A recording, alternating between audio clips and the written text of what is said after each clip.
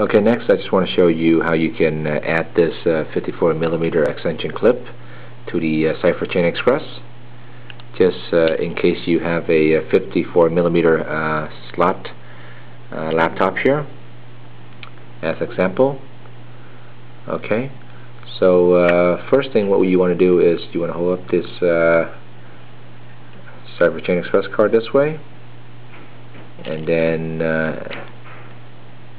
hold the extension clip this way. So what you want to do is put the notch at this slot here, and then hold it with your finger here a little bit, and then what you want to do is you want to pull down a little bit, and then you make it come forward. Okay, you see, pull down a little bit and make it come forward.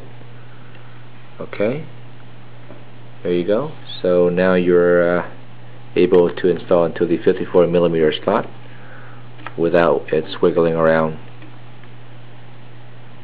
Okay. Okay, next step here, we are going to connect an eSATA hard drive to the CipherChain Express. Okay, we're going to go ahead and use the eSATA cable here, and then we're going to go ahead and connect one end to the eSATA hard drive.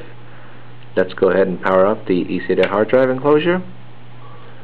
Okay, the other end of the eSATA cable would go into the CipherChain Express here. Before you do that, what you want to do is you want to get the cipher key here, and then you want to insert that first.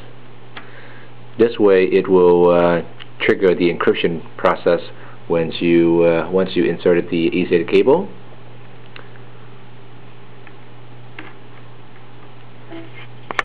Okay, I just want to show you how the LED lights here will react when you insert the eSATA cable.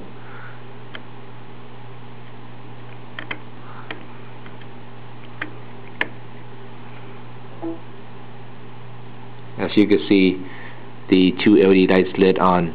This is when you are in encryption mode, and this is the LED lights for the cipher key is getting detected. Okay.